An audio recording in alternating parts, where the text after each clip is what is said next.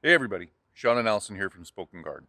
Hi you guys, happy Wednesday to you, and this is day 37 of our Quarantine Gardener's daily video journal. Today's a follow-up from day 31, last Thursday's episode, where we talked about rain barrels and how those work. So today we're out here in the front of our yard and we're looking at where we're going to place our first rain barrel. We have a little bit of prep work to do to get this in place, and we're looking into what we need to remove, what we need to transplant. We wanted to include you in on our planning and just show you what steps we need to take. So here we are out front, everybody, and yesterday this is where we planted our gladiolas, and we noticed a really good spot for our rain barrel we wanted to place out here. So we took it out and placed it out here as to give us a good idea of what we're going to do. So to get to that rain barrel, first you need to think about, when you're placing a rain barrel, how are you going to get to it? And so right in this area, in front of the rain barrel and then leading down this way towards our garden area, we have to continue, see where that paving stone is? We have to continue this path through this area to get access and not step on any plants. So we'll have to remove a couple plants in the pathway here. First off is this ajuga. And then we've got this other plant over here, this small, kind of gangly looking azalea. And so also right here, there's a fern and then some ground cover around the base around there. And then we've got this columnar yew tree here that we need to move. And you can see it's pretty old. It's got some maturity to it. We're gonna have to handle that with care and make sure we get as much of the root system as we can. So that's kind of like phase one. Remove the plants and make the path, like Sean said. And phase two would be making this area more safe. We need to stabilize this. I don't know if you can tell, but it's actually crooked. It's not very stable.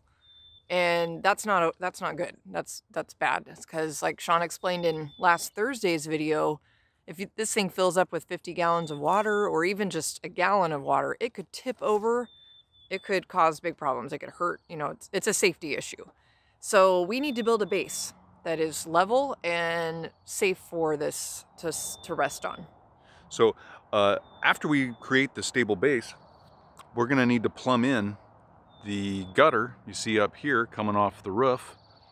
We'll need to plumb that in to the top of this rain barrel. And so that gutter, it'll come up probably from about, see there's the elbow.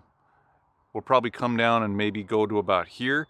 We'll cut into this because it's just sheet metal. It's just a type of metal, pretty thin. We'll be able to cut into this, access this, maybe put a shutoff valve down below it so we can make the water flow this way, and it'll come this way, and it'll come down, and it'll go right to this vent where the water will go in and fill this bad boy up. And then once this gets full, we'll just have to keep an eye on it. And then back up here where that valve is, we'll be able to turn that back on to let the water flow back down and not block it to come this way.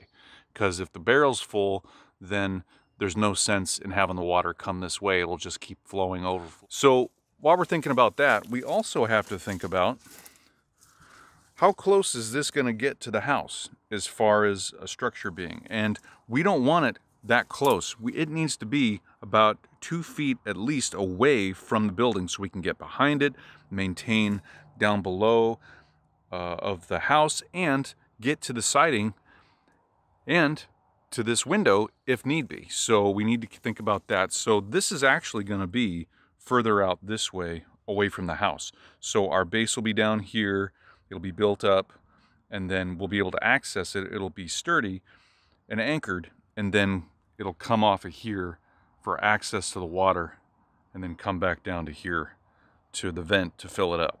So in addition to all of those phases, as we kind of laid out for you, we need to decide how we want to use the rain barrel. And that means, like, do we want to hook up a hose to it and run it out to our garden? Do we want to just have it available to fill up watering cans and just carry the water over ourselves? We're not sure. Nope, we really don't know yet. We have the options of doing all of those or just one or two. It's kind of up to us. I see us using it in multiple different ways. I do too. I like the idea of having the ability to hook up a hose and the can. Me too. I like that. And that's something for you to consider too. How do you want to use your rain barrel and what access you're going to need? Our next step is to start moving and getting these plants kind of transplanted and thinking about where their new homes are going to be. So I don't know about Sean, but I see us launching this project in the next week or so. Looks like we're gonna need to order some parts though. Yep, we're gonna need a couple parts, but nothing too bad. So thanks everybody for being here, and we hope you learned something. It's great to have you follow along with us on all our different projects. Be safe out there and know that you're not alone, and we're gonna get through this. And we'll be back tomorrow on Thursday, day 38, with another new project. Yep. Until then, stay safe. Comment down below. Also, give us that thumbs up and let us know we're doing good. And subscribe to our channel so you get all the updates to our new videos.